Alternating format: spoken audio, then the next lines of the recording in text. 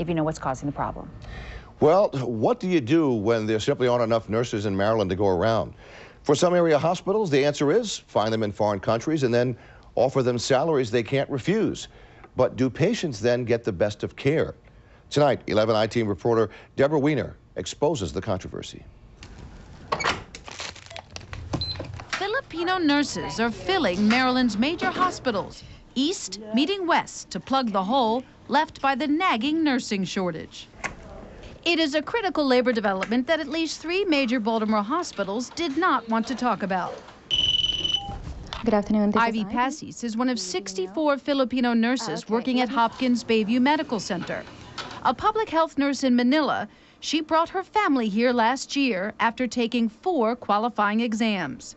Hopkins paid for her visa, put the family up in this apartment complex, and generally helped them get settled. In exchange, Ivy agreed to work for Hopkins for 2 years.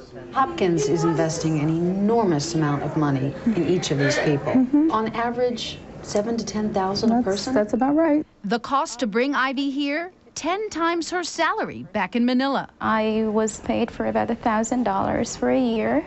And yeah, $1,000 for a year. And as compared with what we have here, it's nothing. They work very hard and make a great contribution to each of their individual units and to the hospital as a whole. Many Filipino nurses send home a large portion of their paycheck, a benefit to their families and the struggling Philippine economy. In Baltimore, they are so valued, this church recently honored the Filipino nurses for their contributions. Why the Philippines in the first place? Well, nurses there are literally educated for export using American textbooks.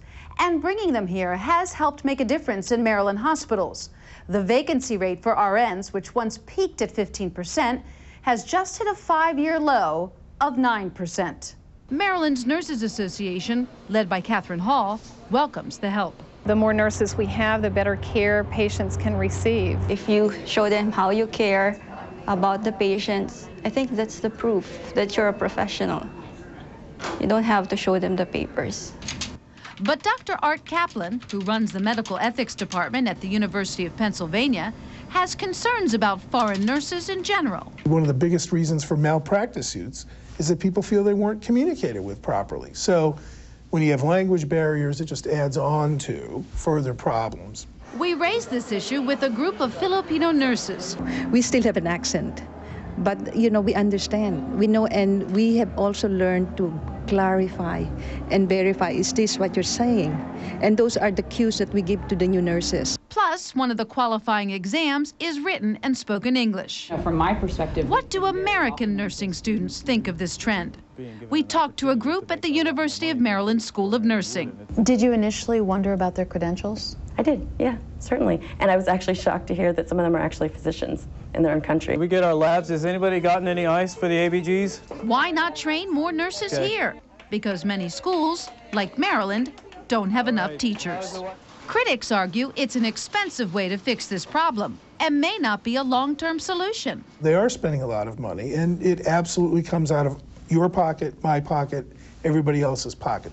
Money that they would have spent in another way, but in this way they're getting a highly qualified nurse. At Hopkins Bayview, none of the Filipino nurses hired over the past 5 years has moved back to their home country. And more are on the way to hospitals all over the state. If you need anything, I'll be right For the 11 News I-Team, I'm Deborah Weiner. You're welcome.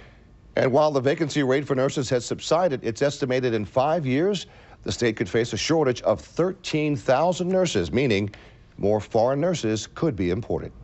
A group of